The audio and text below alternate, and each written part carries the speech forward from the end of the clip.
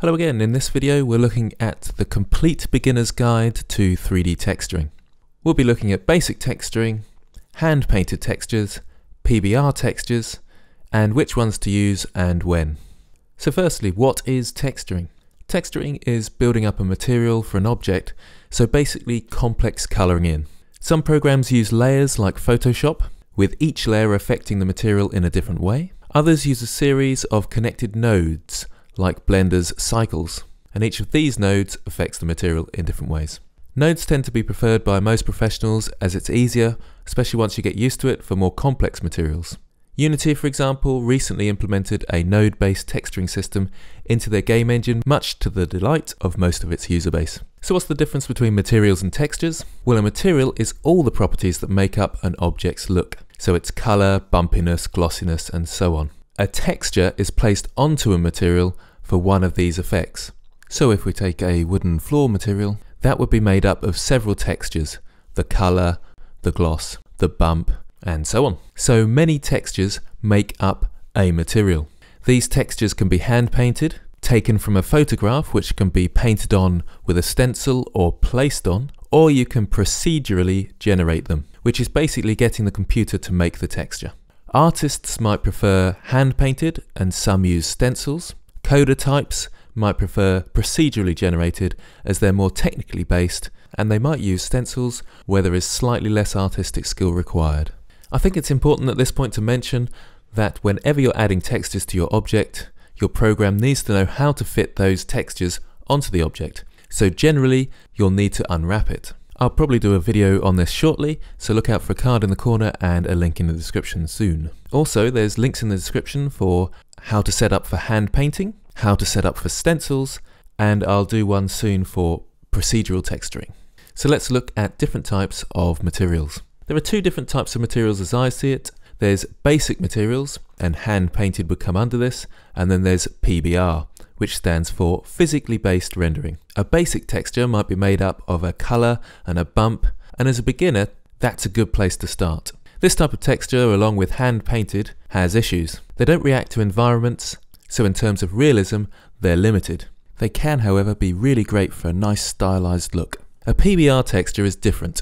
PBRs are designed to react to the environment and therefore are very realistic. So for any realistic style game, film, or maybe architectural visualization, you'll want to use a Pbr texture. There are four main textures that make up a Pbr material, and most 3D software now has support for this in the same way. The first is color, which is your main texture, sometimes called albedo, and obviously that's the color that's coming through. Then there's metallic. This tells us which part of the object is metal and which is not. This is important as metals react differently to light. Then there's a roughness, glossy, or smoothness. Different programs give different names, but this controls how shiny the model is in different places. And lastly comes the bump or normal map texture. This controls the bumpiness. This is preferable to modeling all the bumps as it saves a great deal of render time. And when all these textures are combined into the Pbr, they react to the environment, so it's very versatile and can be very realistic. So here I am with my Spartan Warrior in Sketchfab, which is an online place where you can post your 3D models. You can also purchase 3D models there. It's really great because you can look at the textures, and I'm going to use this as an example. For this model, I've followed a Pbr workflow, but also it's a hand-painted Pbr workflow. So there's a bit of both going on. Down here I can go to the model inspector and I can start looking at the details of the model and its material. So let's start with a basic model with no materials. So this is showing the basic geometry. It's very low poly. If I put the wireframe on, you can see.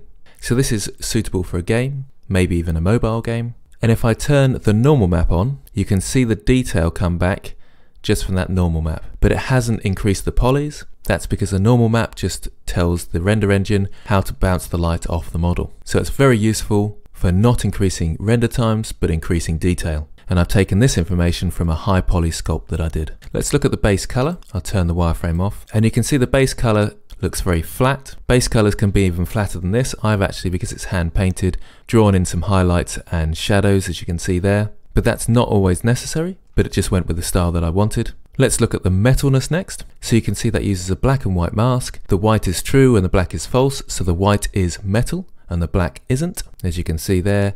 and if I turn it back to the final render, you can see the impact that has, because metal reacts to light in different ways to non-metallic materials. Then lastly, we have the roughness, and this is the roughness map. So this uses grayscale, so the parts that are blackish aren't very rough, and the parts that are white are more rough. So this area will be more shiny than this area. So if I go to my final render and I move the light by holding Alt and left clicking, you can see the shininess coming through of our background. Now if I choose another model that's only hand painted, like this one here, I've now gone into the model settings, which you can only get to if you own the model, but here I can change the backgrounds. Now if I change this background, it's a very yellowy background at the moment, and I change it to a dark coloured background, it doesn't have that much effect.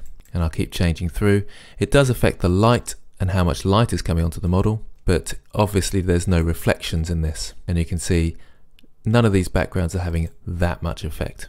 More on the shadows than anything. And if I move my light around, you can't see any reflections. You can just see shadows. Obviously the colour is having some influence, but not a great deal. So let's do the same with the Spartan Warrior. So again, here I am in the settings, and this time if I change the background, and I move it around, you can see the different background and the light and the purples, for example, and yellows coming through these shinier bits. So hopefully you can see how this ends up being more realistic than just hand painted.